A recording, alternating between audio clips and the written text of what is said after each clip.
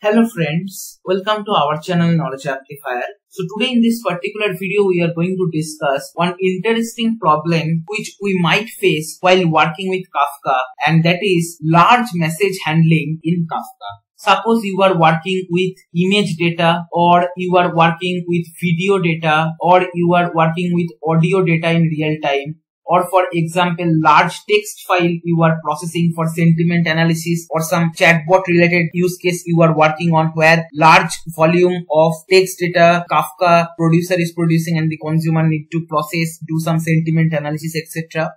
So there are a lot of use cases, especially in the unstructured data processing domain in real time, where while working with Kafka, we might need to encounter large messages. Okay. And in Kafka, there is certain restriction always that you can maximum publish this much big message at a single shot. Like for example, the configuration can be 1 MB. If that is 1 MB, that means maximum from producer, you can publish one message with volume 1 MB, not more than that. Okay. Maybe you can think that if my use case require more volume, so what I will do, I will increase this particular limit by changing the configuration to 10 MB, right?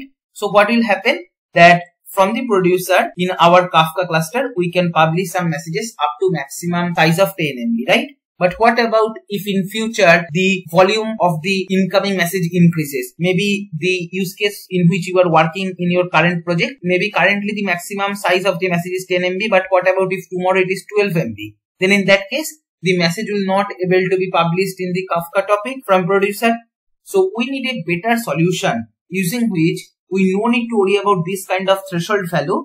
And whatever big message that can be image data, video data, audio data, text data is coming from producer in real time, it should able to publish that in Kafka cluster within a particular topic, and the consumer should able to consume that. Okay. So that particular architecture and code I am going to discuss today in this particular video. Okay. So we already encountered this particular use case earlier while discussing DynamoDB also. In a DynamoDB, in a particular row, there is a limitation that only this much MB it can store, the total row volume, right? So if we want to store bigger data, like for example, image data from our front-end application, we want to store in DynamoDB, then what we did in our previous projects, that is here basically suppose user is publishing some image, that image we are storing in S3 within a particular bucket, and that URL, S3 object URL, we are storing in DynamoDB. That is metadata information we are storing in DynamoDB. So whenever we need to extract that particular image, we extract that URL from DynamoDB, and from that URL, we extract the original image which is stored in S3. Because in S3 there is no limitation, we can store huge volume of messages also. So no problem in that case. If we just store the URL in DynamoDB, which will be very short, obviously not very big thing, right? And that URL will point to that particular location where our actual bigger message that can be image, video, audio, text file, etc. are stored, right? So it's the same concept or same pattern we can follow in case of large message handling with Kafka. Okay. So let me just draw the architecture quickly. So suppose here we are having our producer and here we are having our consumer. The producer is publishing messages and the consumer is consuming the messages from Kafka cluster. Here we are having our Kafka cluster in middle. Maybe that is a Kafka topic you can think of, right? Now suppose the producer want to publish large messages that can be image, video, audio, whatever data. Then what producer can do? Suppose here we are having our data lake. That data lake can be S3 or maybe that can be HDFS if you are working with on-prem system. Okay.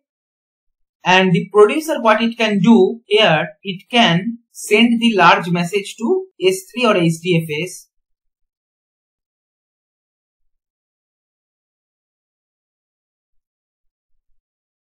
Okay. And then obviously it will be getting one URL where the message is stored. Maybe for example, the URL can be looking like S3:/ bucket name, right? And then here some unique identifier like that. That is called as nothing but S3 URL. So that S3 URL, it will be sending as metadata to the Kafka. Okay. Send small metadata message to Kafka. Okay. So that way, whatever volume our message be, we no need to worry, just we are sending the URL. And in the consumer side, what the consumer will do?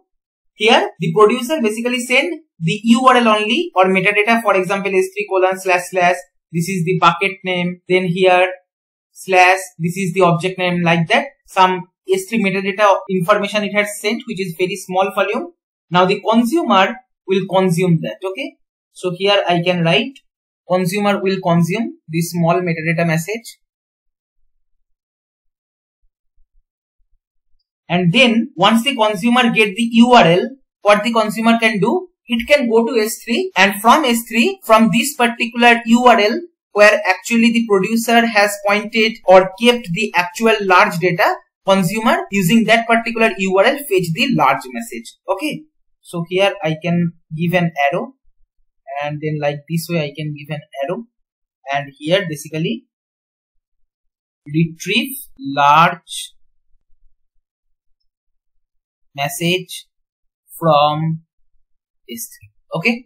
So this is one of the architecture which you can implement while working with Kafka, and if your use case is handling large size messages. Okay, right? So what this architecture says, I am just repeating again. The producer, maybe from some real-time source system, has received some large volume of message. For example, it can be text data of 100 MB size, etc., video data, audio data, whatever.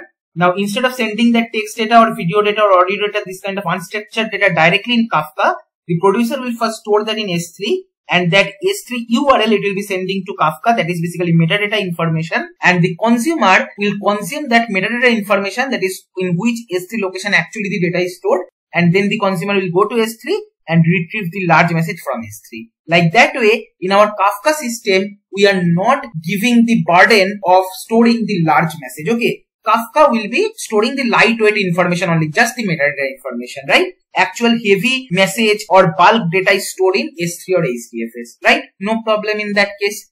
So I hope the architecture you understood. Now without any further delay, let us directly jump into the implementation section. Let's visualize the same concept using programming. So here for this particular demo, we are going to use one very important GitHub code, and that you will be getting in this particular place, that is Kafka LargeMessageSerializer. Okay. So this is one special kind of serialization you can think of, where you can configure that if the message volume is exceeding this much byte, then instead of writing that message directly in Kafka, write in S3. If the message size is lesser than that particular value, then it will be directly writing in Kafka. No need to write that small messages in S3. Okay. Now, if the message is exceeding that particular threshold, then only it will write to S3 location. Okay. Here in the documentation, they have explained all the important parameters. I don't want to go through individual components. Let me show you the demo. That way you can understand the important parts, and then later for your requirement, you can explore the documentation in a much more detailed way. Okay. So because I am going to show you the demo with Python, not with Java. So in Python, the same implementation is available with this particular module, faust-large-message-serializer. So we need to install these three components: faust-large-message-serializer, kafka-python, and faust-streaming. Okay. And then here what I will do first, I will start the zookeeper. Okay. And then here I will start my Kafka broker also in a new terminal. And then here I am going to create a topic. The topic name is user S3. Okay, only one partition I am keeping for demo purpose. Obviously, the same concept is applicable for multiple partition also. And here I have created a topic. And see, the topic got created. Even if you check the logs here in Kafka logs, within server logs, if you go, here you will see the folder user underscore S3. This is the topic name. -0 is indicating this is partition 0. Our topic is having only one partition, that's why it is showing like this. Okay, right? Now let's see the code. So here I have written a producer code, and here we have a consumer code. What the producer is doing, here I have imported all the necessary modules. Now here I have created one array. Basically these messages I will be publishing. Let's consider big text messages we want to publish in Kafka. So here some small messages also I have taken, some large text also I have taken. Like hello world is a small message. Then here I have taken a very big comment. Then here I have taken a moderate size comment. Then here I have taken another big comment. Then here a small message, this I have taken. Then here check whether message going, like that, another small message, and hi there, this is another message I have taken. So what we will do from producer, each time we will iterate in this array, we will consume one message and we will publish in our Kafka topic. If the message or text data is exceeding the threshold what we are mentioning, then instead of writing directly in the Kafka topic, it will upload in S3, and then S3 path it will be writing in the Kafka cluster, and the consumer will read that particular S3 URL. From that S3 URL, it will extract the large data. So that way in our Kafka, that bigger text data will not at all be going. Okay, right? Now here we have created our model for first application, and this is very important point where you need to configure properly the serializer for our S3. So here first we are providing the base path S3 ID setter. This is our bucket name. Let me show you that. I will go to AWS Management Console. I will go to S3, and then here you can see ID setter. This particular bucket is there. Currently it is empty, right? And then here what I have written, that maximum size I have configured 100 bytes. So if the message is having lesser volume than 100 bytes, it will be publishing in Kafka topic directly. But if the size exceeds than 100 bytes, it will be writing in S3, and that S3 path it will be writing in Kafka. Okay. The region I am providing where my bucket is sitting, and obviously to set up the connectivity we need access key and secret key, that also I have provided. Okay. The topic name where the S3 URL or the actual message will be published, that name I have given users S3. Just now that topic only we have created using Kafka topic bat file, right? And then here we are creating the large message serializer, and here we are creating a JSON serializer also. So here we are giving JSON serializer or S3 baked serializer. So what our Kafka will do? First it will do JSON serialization, and then it will upload to S3 to handle message if they are exceeding the configured maximum message size. Here we have configured 100 bytes. So if it is exceeding that, it will upload to S3, or it will just follow the normal JSON serialization approach. Okay. Here we have done the normal configuration, like here we have given the application name, broker, where in our local system, in what port our Kafka broker is running, that we have configured. And then here we have created the user topic using the first application. Okay. And then here we have created a timer. Using this particular code will run with 10-second interval. What it is doing, it is randomly choosing one comment out of the array data points what we have created here, and that randomly chosen data it is publishing in the Kafka topic using .send method. Okay, with 10-second interval, as simple as that, right? So this is pretty much our producer side. Let's go to the consumer side. If you see the upper part, it is more or less same only, nothing new. Okay, just now what I discussed. And in the main consumer, here see our agent is running in asynchronous manner. Here we are consuming the stream which is pointing to our Kafka topic. We are just printing the information. Okay, so here we are not doing any rocket science in the consumer side or producer side. Here we just mention the serializer properly. The consumer will automatically understand that if the message is having lesser volume than 100 bytes, that means the message is actually sitting in Kafka topic. It will directly consume from that, or else if it is having S3 URL, it will go to that URL, it will read the message in consumer side. We will see that, okay? And then here we are running our app.main file using consumer. Now what I will do, I will start my producer first application and consumer first application both, okay? So here if you see, this is our producer, this is our consumer. So let's start our consumer first. Here I have started the consumer, and then here I will start the producer, okay? And to observe the effect, I will start the Kafka consumer in console mode also. Okay. So see the Kafka consumer, that file also we are running pointing to our Kafka topic. Okay. So maybe I will open command prompt and I will paste this. Okay. So two consumers are running. One is in our console. One is using our first application.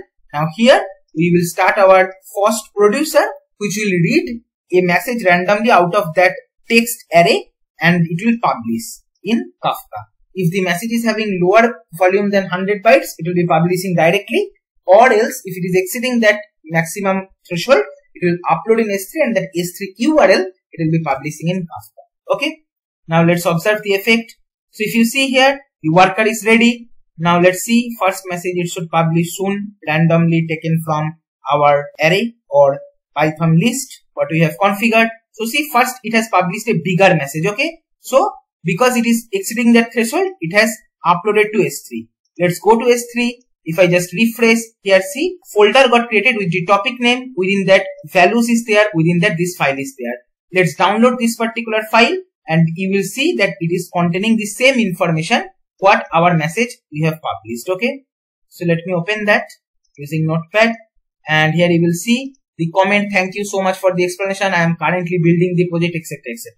If you see the message what we published, thank you so much for the explanation. I am currently building the object, etc., etc. Right?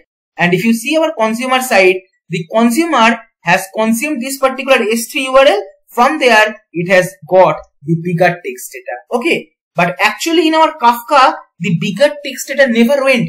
In Kafka, actually, only that S3 URL or metadata information it has published. If you see our this particular console consumer, see the first message, only the S3 URL it is having. It is not having that thank you so much, etc., etc., those kind of information. Right? That's the beauty. Now let's see the next message. So next message, only hello world. A very small message we have published. Right? So in this case, what will happen?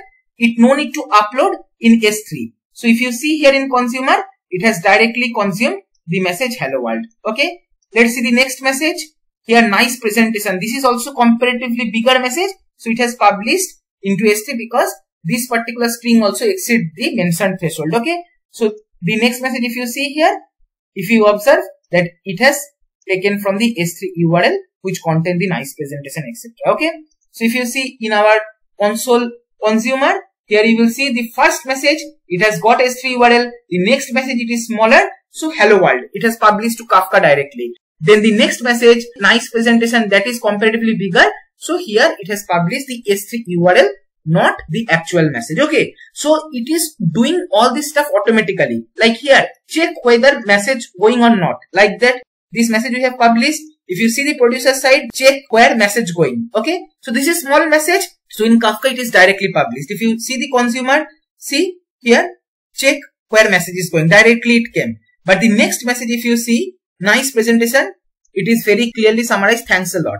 So this one is bigger, exceeding the threshold what we have mentioned. So it is uploaded in S3. And in S3, continuously the files got created with unique identifier. It is not like the different file will be having same name and it will be having some conflict, nothing like that. If the message or text data is exceeding the mentioned threshold, it is getting uploaded in S3. As simple as that. And the consumer is reading that particular S3 URL. From there, it is deserializing and then it is getting the actual message from that. That way, using this particular architecture, you can handle as many big messages as possible. No need to worry about the message volume. Okay, right? I hope you understood this. This is all what I wanted to discuss today in this particular video. I will suggest you to go through this particular documentation and the documentation link for faust-large-message-serializer. This also I will be providing in the description box. Please go through that, because if you go through that, you will be understanding more concepts, more parameters, what you can configure for your project and try to implement the same. That way, when you will run the code, when you will download the file from S3 and understand what it is containing, you will be getting much more feeling out of it, right? This is all for this video. If you find this video helpful, then please like, share and comment. Subscribe our channel if you have not subscribed till now. And don't forget to press the bell icon to get the notification of our latest videos. Thank you for watching.